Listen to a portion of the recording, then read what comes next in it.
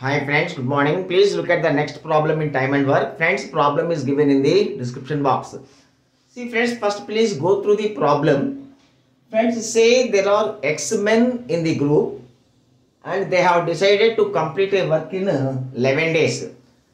Friends, say each man can do 1 unit of work per day. Then X men can do X units of work per day. So in 11 days they can do 11x units of work. So now the total work is 11x units. Friends, according to the second statement, if after each day 16 men left, the work will be completed in 15 days. Now let us count the total work according to the second statement.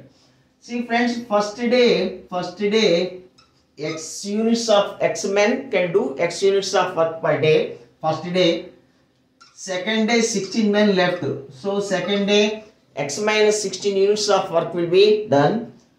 And third day X minus again 16 men left. So third day X minus 32 units of work will be completed. And so on 15th day.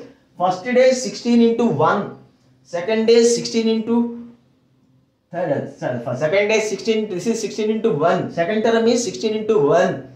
Third term 16 into 2. So accordingly the 15th term will be X minus 16 into 14. 16 into 14. This is the total work done by them. This is equal to 11x units. See friends, this is an arithmetic progression where the sum of the terms is n by 2 into first term plus last term. N by 2, n is 15, n by 2 into a plus l, a x, l, x minus 224. This is equal to 11x. This must be equal to total one.